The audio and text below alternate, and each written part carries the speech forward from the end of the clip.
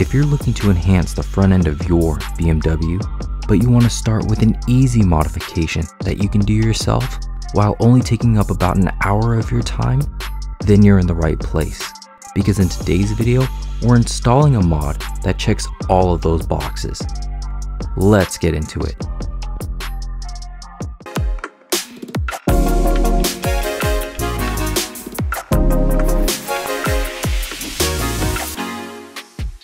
What's up everybody, my name is Fritz and welcome to the channel.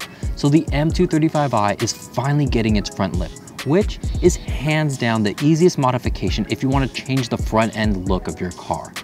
The lip that we have here today comes to us from Souvenir.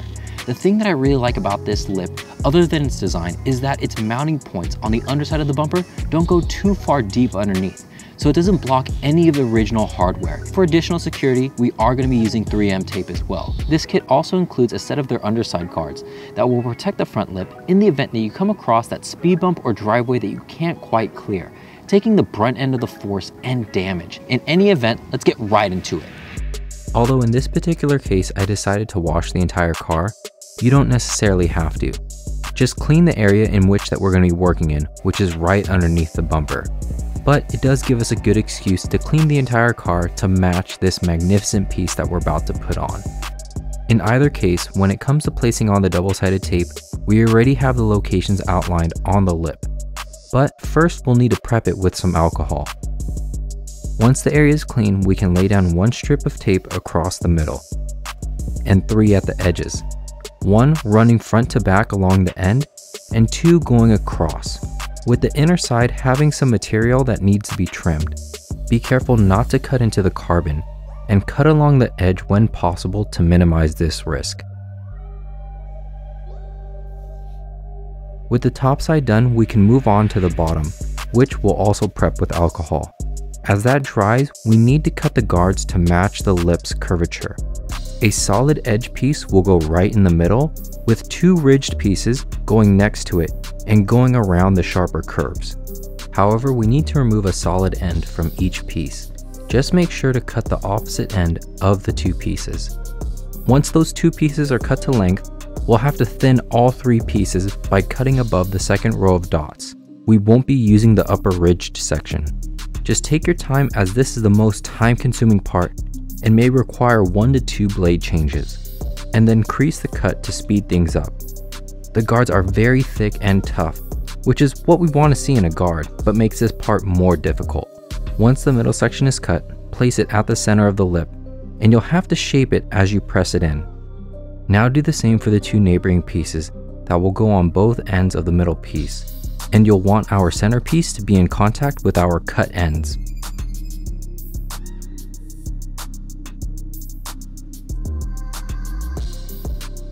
The next 2 pieces we'll cut are both solids, and this process will be similar to our double ridged pieces. The only difference being that we actually need to measure how much to cut off.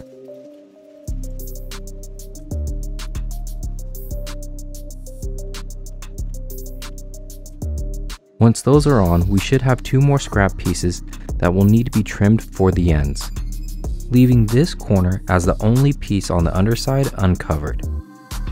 As the tape and guards adhere to the lip, let's lift the car and get it supported on jack stands. For self-tapping screws, I went and bought a box of these 1-inch screws that also have a padded washer. At 5/16, it's close enough to 8mm that we only need to use that bit to tackle this portion of the job. As you can see, 1.5 inches would be too long at the edges, and both are too long for the middle section. So we'll need to use the same 8mm screws that hold up the under panel. In order to get more flexibility with our working space, let's remove the under panel and the screws holding in the bottom of the bumper shroud. Clean off the area with some alcohol, and if you don't have someone to help you, you can use your jack. As you all know, I love my new Daytona jack. It's low profile and has a long reach, but it also has another feature under the jack pad, and that is its 10mm Allen that you can remove to place in this crossbeam. Although it's typically used for suspension work, it's perfect for this application. Just tighten down the included bolt by hand and adjust the crossbeam to support the lip. You can position it however you want, as it can rotate, extend, and each end has height adjusters. Lining up the lip with the jack's crossbeam was so easy. Just ensure it goes in front of the seam at the bottom of the bumper and the edges are flush. I used the jack for 90% of the placement and pressed in the lip the other 10% of the way with the height adjusters. Then you can peel back the corners of your double-sided tape on both ends. Then place in your self-tappers first and be mindful of the lip's position to that lower seam and the bumper's edge. Press in the screw firmly and allow the drill to apply gentle pressure until it goes in, but don't drive it all the way in yet. We must do the opposite side first and have room to remove the tape cover. With the lip held in by the 4 lateral screws, we can remove our jack and drill through the 4 center holes with a 1/8 bit. Keeping in mind, we don't need to drill far. Then we can loosely place in our 8mm under panel screws.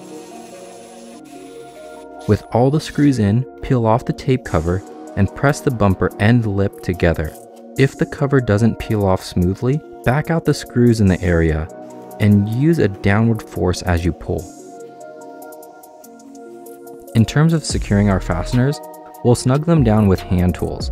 I would recommend a stubby ratchet because it doesn't provide extra leverage to accidentally over-tighten and crack the lip. I also allowed the car to sit overnight as the tape joins the lip to the bumper by applying light pressure with the crossbeam, but an hour should also do the trick. Afterwards, you can remove the crossbeam, throw on the under panel, and enjoy the carbon fiber front lip from Souvenir on your BMW.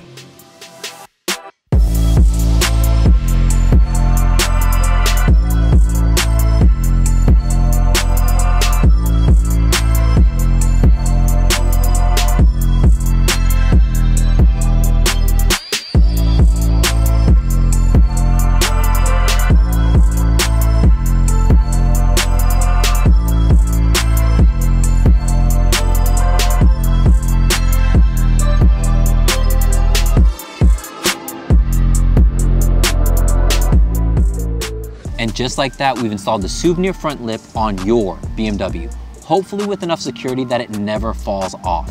In terms of clearance, we are losing about 1 inch worth of clearance on the edges and then 2 inches right down the middle. So make sure to take your time when you're clearing those first few speed bumps and driveways.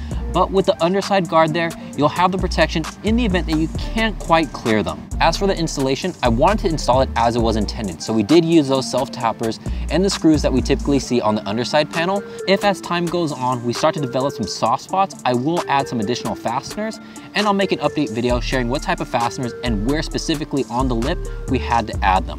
So keep an eye out for that. But if you have any experiences with front lips, maybe you have a different bumper design, different car, different lip, please share your advice down in the comment section, as well as any other questions that you might have.